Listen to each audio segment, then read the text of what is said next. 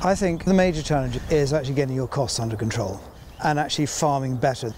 We've only got the farms that we have, the land that we have, and we have to focus on all ways to remain profitable.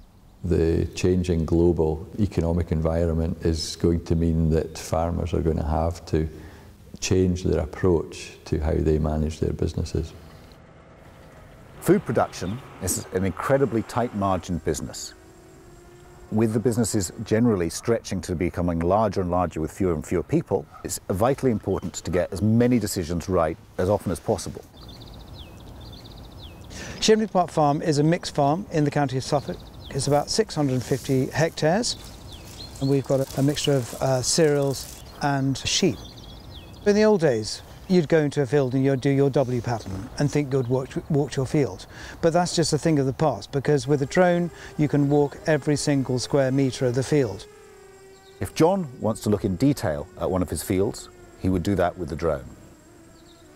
John is relatively new to using the core system, and so he is starting really using the satellite imagery to look at overall crop health and to use his drone for flying and looking in detail at how the crops are performing. Using the core system allows you to get the detail right without spending more time doing so.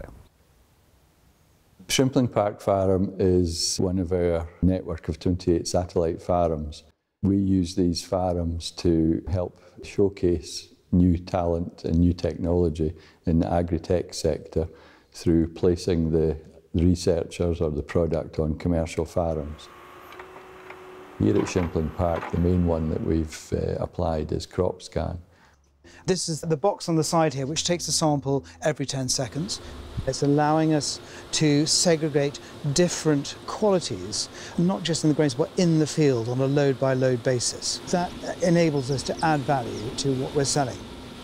Also, we grow mainly cereals and pulses. We've only just got the right technology to make sure that that is always successful through our System Cameleon. It's a drill for sowing our seeds, but it also turns into an inter-row hoe. So that's really helped us build fertility successfully on the farm, which is the keystone of a successful organic rotation.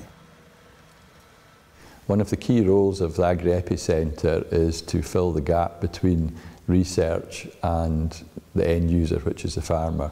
What we're really looking for is management information from sensors which are so sensitive that they can pick up issues either in the plant health or in the animal health long before an agronomist or even the best stockman. Fields, our factory floor, which are fields, are not completely consistent.